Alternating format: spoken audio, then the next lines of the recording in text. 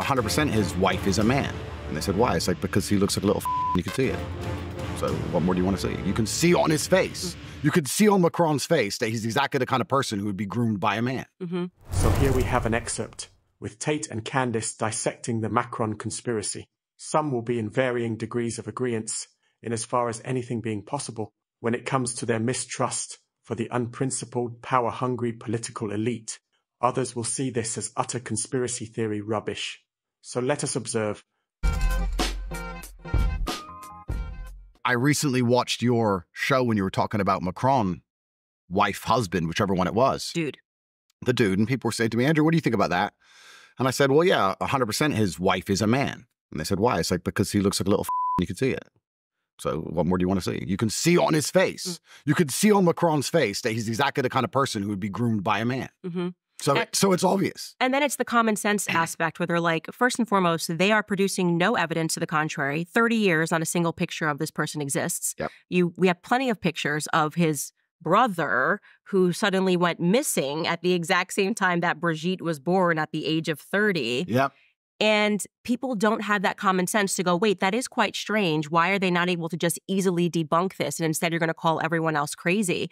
And the thing that should terrify people is the fact, which you describe it as the Matrix, I think that actually is the right term, is that the Matrix works overtime to make it seem as though the people who recognize the insanity, recognize the homosexuality, recognize the pedophilia are in fact the people that are crazy. Like it's a complete inversion of what's actually happening. And the saddest thing is that it works.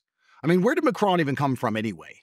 I remember that French election. I'm certainly no expert on French politics, but I remember he popped up out of nowhere, some globalist. He was a lawyer or a banker or something. They just put him up there and then he won. The last French election, Marine Le Pen was winning and then, oh, she lost. It's like, are these elections even real anymore? Is anything even real anymore? I mean, I only have criminal cases in 3 countries currently. You may as well add France to the list, you know. But I just don't believe any of it. And then Macron stands up there, and of course, he's complete globalist, WEF.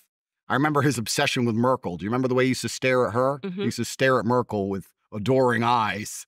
Very strange situation the French find themselves in. And when you point these things out, you point out that it's strange, right? You point out and say, look, this is unusual. Even if she is a woman, which is highly debatable. The fact that she's 30 years older and it's all just a bit weird. But if you want to mention these things, you're right. You're called a crazy conspiracy theorist because so many people are so desperate to conform.